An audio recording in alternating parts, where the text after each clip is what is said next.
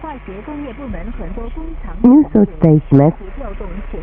化学工業部門の各工場企業で生産者の精神力と創意性に働きかけて生産を伸ばしています。2月8日ビナルン連合企業所では生産者を人民経済計画の達成へと励ますとともに設備管理、技術管理をきちんと行い潜在力を引き出して生産を増やしています。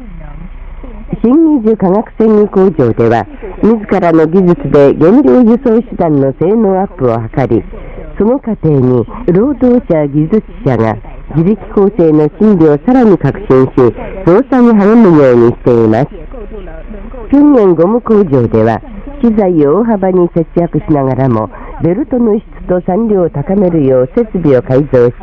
効果的なゴム再生工程を設けました。南部青年科学連合企業所、suncheon科学連合企業所、女青年製紙工場でも生産を伸ばしています。朝鮮で秋の全国履物展示会2023がオープンしました。便利で見栄えの良く頑丈な履物をというテーマの展示会に、リオンシューズ工場、ウォンサン革靴工場をはじめ50余りのところで生産した930種18万8000トンの製品が出品され、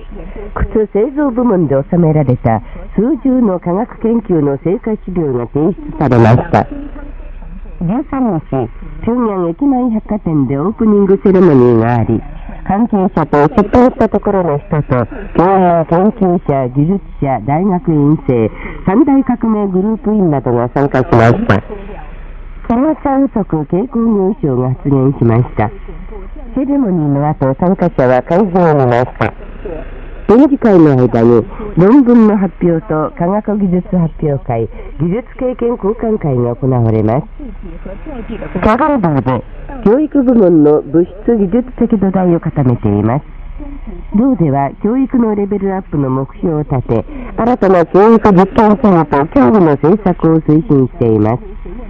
道内の各大学と普通教育部門で熱意が高まる中、200種1300点余りの実利のある教育実験器具と設備、競技が製作され導入されました。講演団体の積極的な援助の中、韓義市と朝鮮郡、平壌郡など各市郡の学校幼稚園でも教育状況と環境の改善で実質的な成果を収めています。平壌の風光明媚なテトン川のほとりにあるムンス遊泳場に人民の喜びが満ち溢れています。敬愛する金正恩総書記は主治102年2013年10月13日、人民のレクリエーション施設に見事に作られたモーター遊泳場を訪れ、従業員が人民に尽くす精神を発揮し、サービス活動と施設の管理をきちんと行うことを教えました。あれから10年間、延べ389万人の勤労者と青少年、海外朝鮮人、外国人がここで楽しいひとときを送りました。朝鮮テコンドー委員会テコンドー科学研究所で朝鮮の正統武道であるテコンドーを発展させるための科学研究を深め成果を収めています。テコンドー技術研究室では選手の体質と技術、心理、知能を具体的に分析した上で科学的な訓練模型と競技模型を作成し、選手の肉体技術的能力を引き上げています。テコンドー栄養研究室ではトレーニングの負担に従う栄養摂取などを科学化し、テコンドー医療研究室では種目別のトレーニングで現れる運動性外傷の特徴と治療法、選手の最高体力状態の維持で実践的意義を持つ研究成果を収め、教授とトレーニングに取り入れています。テコンドー科学研究所の研究者の努力により、第22回テコンドー世界選手権大会で朝鮮選手は64個の金メダルと31個のトロフィーを獲得し、国別総合ランキングで1位を占める誇らしい成果を上げました。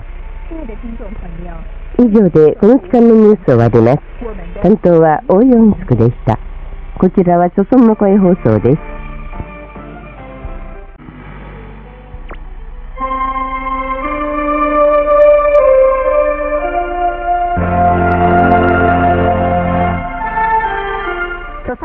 放送へようこ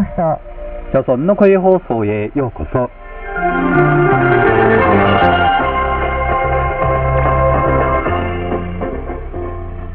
ついこの前までも暑い暑いと言っていた炎天下の夏は過ぎ去り、過ごしやすい季節、涼しい季節と言われる秋のシーズンになりました。実り豊かな秋ですね。昼はまだ暖かい。でも朝晩はすっかり寒気を感じるこの頃の平壌ですが、皆さんの調理はいかがですか？はい、この10月10日は朝鮮労働党が創立された日ですね。はい、そうです。この日を迎えるたびに朝鮮人民が好んで歌う歌が思い出されます。リスナーの皆さんもよくリクエストなさっている歌ですが、101年2012年に劉東さんが歌詞を書き、チョンホン国さんが曲をつけた人民に愛される我らの指導者、この歌ですね。そうです。朝鮮人民に喜びと幸せだけをもたらそうと、昼となく夜となく献身的に尽くしている敬愛する金正恩総書記、また国中の大きな家庭を見守って浸水の労をいとわない金正恩総書記の父のような情に惹かれて、運命を委ね心を一つにしてその意志に従う朝鮮人民です。朝鮮人民のこの思いが人民に愛される我らの指導者、この歌にリアルに表れていますね。歌が作られたその年、岡田信也さんは新曲の歌、人民に愛される我らの指導者はとても気に入る、折を見て再度放送してほしいと頼んでおられました。あ、そうでしたね。樹齢101年2012年10月10日を迎えてお望み音楽の時間に放送されましたが、岡田さんのリクエストにお答えしてのものでしたね。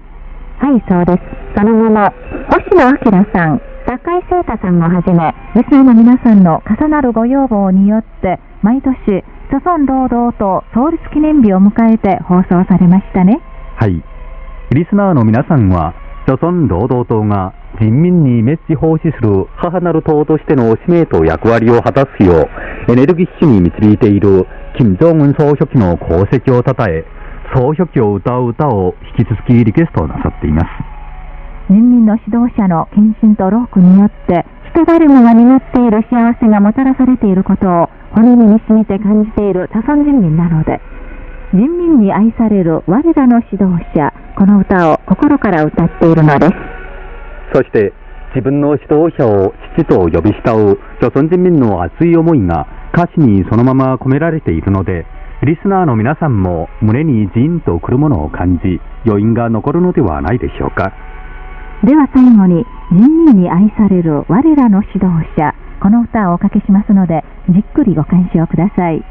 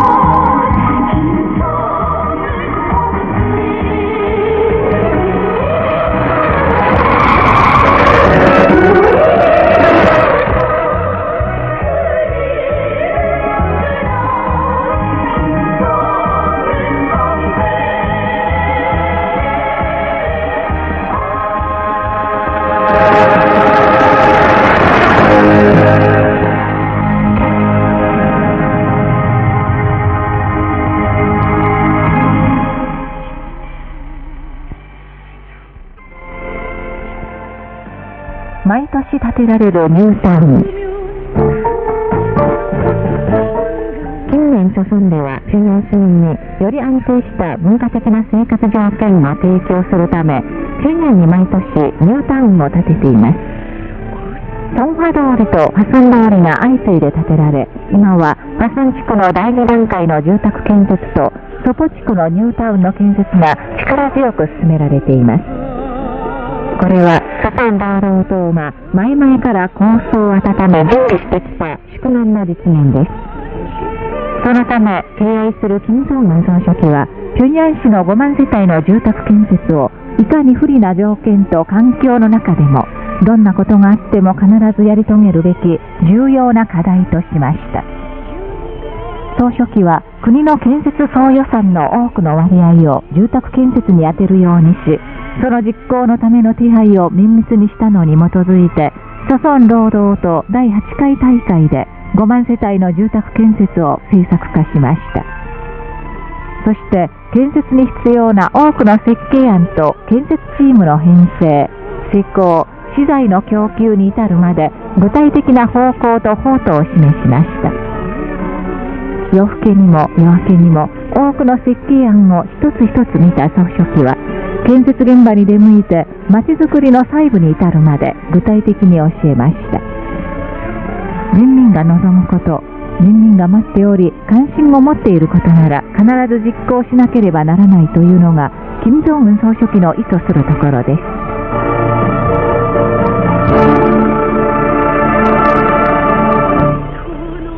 毎年建てられるニュータウン、交代してお話ししました。